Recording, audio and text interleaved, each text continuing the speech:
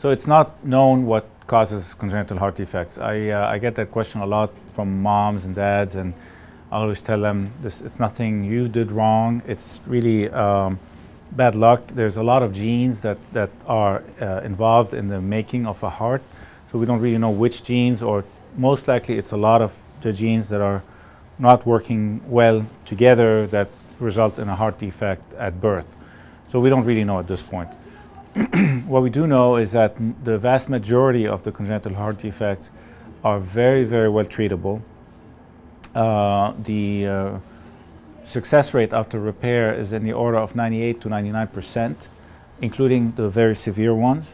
And so we're happy what we can offer the kids, and sometimes we see adults with heart defects or with congenital heart defects that have not been diagnosed as well. It's not a one-man show. This is always a team approach. Of course, you have to have a surgeon who knows what he or she is doing. That's, let's say, the first step. But then around the surgeon has to be competent anesthesiologists, competent nurses, competent perfusionists, who are the people who run the heart-lung machine, without which we cannot do open heart repair.